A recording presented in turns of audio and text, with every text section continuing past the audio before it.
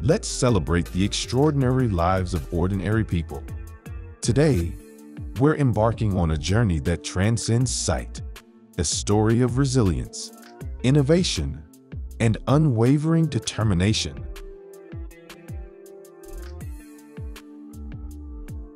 We're talking about the incredible Louis Braille, the inventor of the revolutionary system that empowers millions of visually impaired individuals to read and write. Louis Braille was born in 1809 in a small French village. Louis's childhood was filled with the warmth of family and the vibrant hum of his father's leather workshop. But at the tender age of 3, tragedy struck. An accident with a tool in his father's workshop left him permanently blind. Imagine the world suddenly fading into darkness.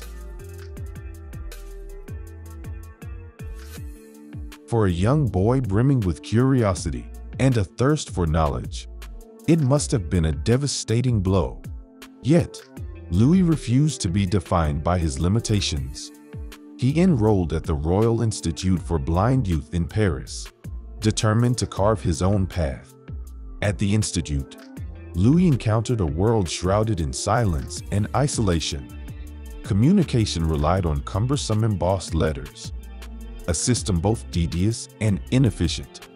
It was here that a spark ignited within him, a burning desire to create a better way, inspired by a military code system called night writing. Louis, then only 12 years old, embarked on a relentless quest. He experimented tirelessly, crafting and refining his own system of raised dots.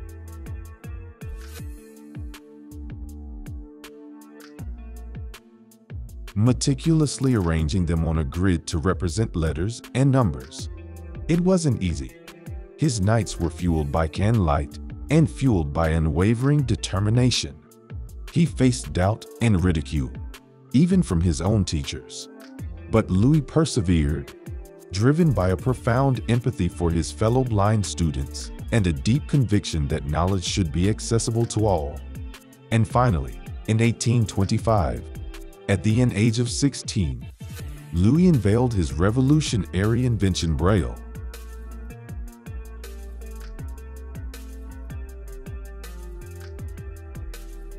A simple yet ingenious system of 6 raised dots, capable of conveying the entire alphabet, punctuation, and even musical notation. Braille's invention wasn't met with immediate acceptance. The world, steeped in tradition, was slow to embrace this radical change. But Louis continued to champion his creation, teaching it to his students and advocating for its wider adoption. Slowly but surely, Braille began to spread.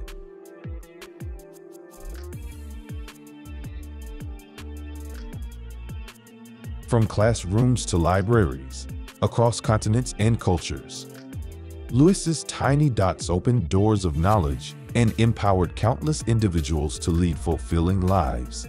Despite facing personal struggles and battling tuberculosis, Louis continued to refine his system until his untimely death in 1852, at the young age of 43.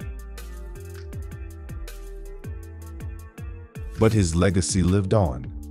Today, Braille is used by millions around the world, a testament to Louis's unwavering spirit and his enduring belief in the transformative power of knowledge.